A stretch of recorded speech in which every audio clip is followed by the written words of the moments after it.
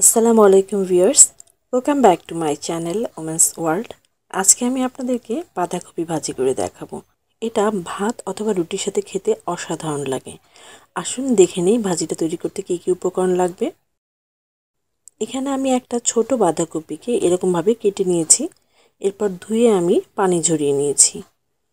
আর এখানে নিয়েছি half cup পরিমাণ মটরশুঁটি। আসুন রান্নায় চলে যাই। এখানে আমি যে পাত্রে রান্না করব সেই পাত্রে আমি এখানে 2 থেকে 3 চামচের মতো তেল দিয়ে দিয়েছি। এখন এখানে আমি হাফ কাপ পরিমাণ কাটা পেঁয়াজ দিয়ে দিচ্ছি। এখন পেঁয়াজটাকে একটু ভেজে নিব।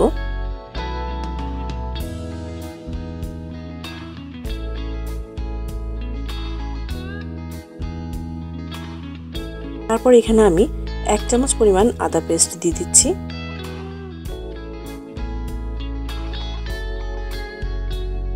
আদা পেস্টটা দেওয়ার পরে আমি একটু নেড়ে চেড়ে 1/4 চামচ পরিমাণ হলুদের গুঁড়া দিয়ে দিচ্ছি।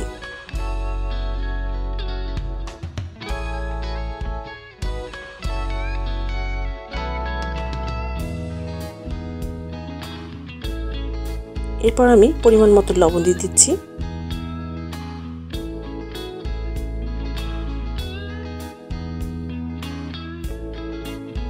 এরপর এখানে কেটে রাখা বাঁধাকপিগুলোকে আমি এখানে দিয়ে দিচ্ছি।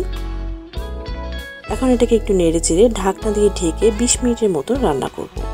এই সময় চুলার হিটটা আপনারা মিডিয়ামে রাখবেন।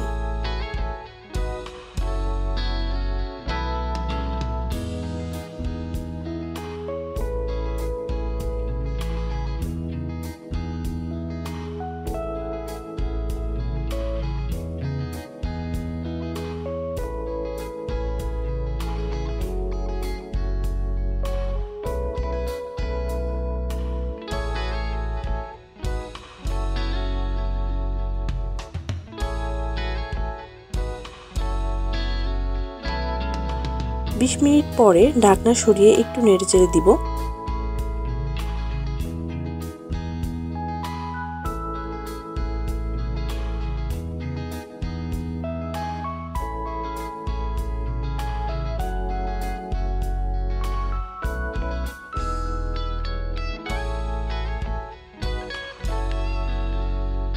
তারপর আমি এখানে মটরশুঁটিগুলোকে দিয়ে দিব আর এখানে ফালি করে কাটা 2-3টা কাঁচামরিচ দিয়ে দিব। এরপর আবার ঢাকনা দিয়ে ঢেকে রান্না করব 7 থেকে 8 মিনিটের মতো।